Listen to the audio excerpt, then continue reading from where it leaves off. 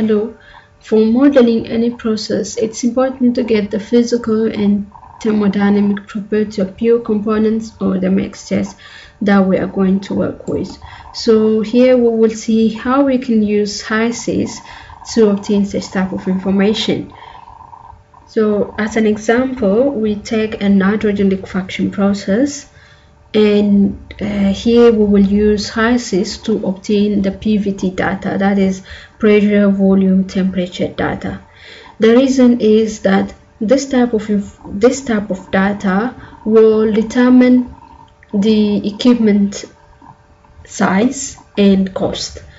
So we add our component as nitrogen.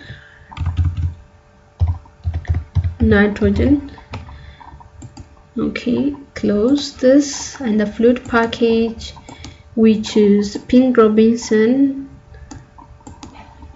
Close here and enter the simulation environment, and add material stream, rename the stream as nitrogen.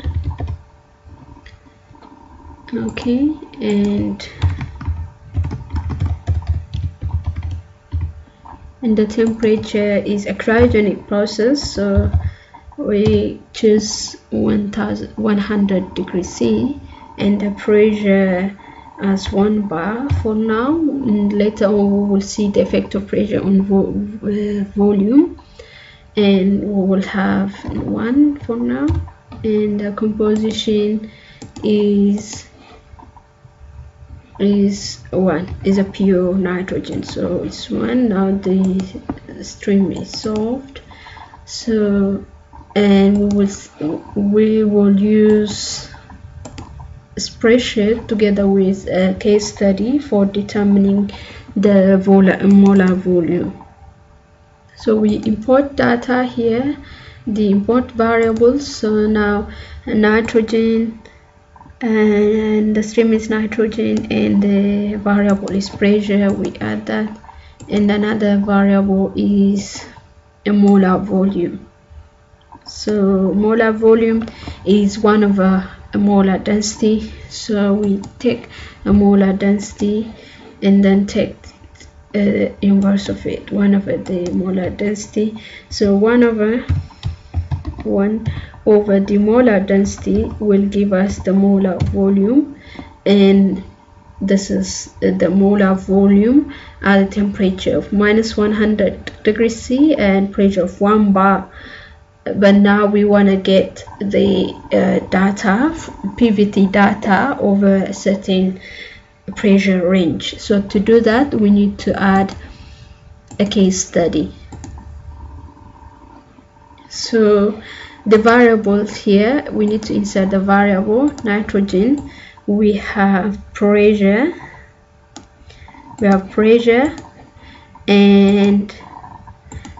and then A3, which is the molar volume.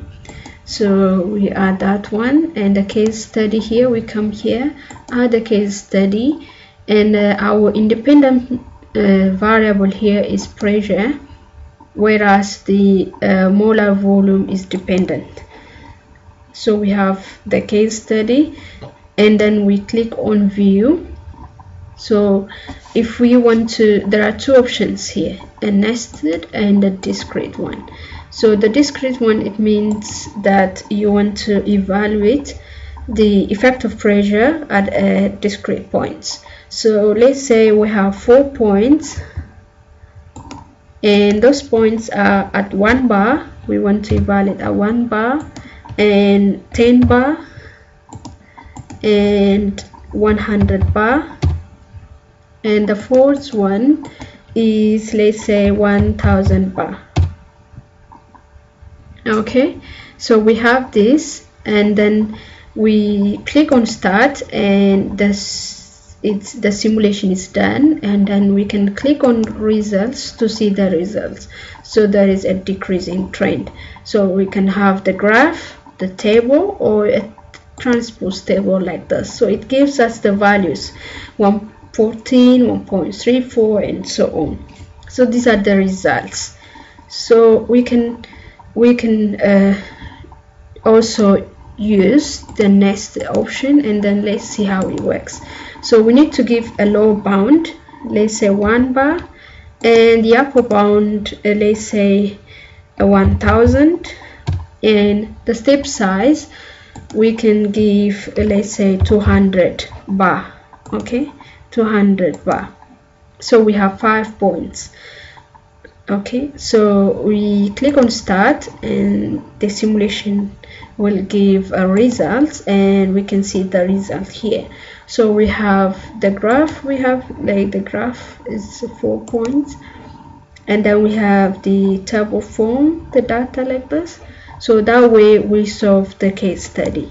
Another way of doing this could be using the utilities here, utilities, and then we use a property table. So we add a utility, we have a property table here, and the variable one is, for our case, is pressure, and another variable is temperature, and it has a state, one value, and that is 100 degrees C, and the pressure varies over a range, certain range, and that is, we will choose incremental here, and we can choose incremental and then give 1 bar to 1000 bar, and the increment we can increase by, say, 100, and the dependent variables,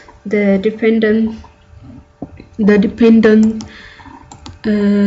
variable, we need to add the stream earlier, we need to add that one, and then the dependent variable, now we need to add the molar density. Okay, molar density, add the molar density. Okay, and then we just simply calculate. Then now we got the results for molar density, so we can take this value and then take inverse of it in the spreadsheet and then find the molar volume.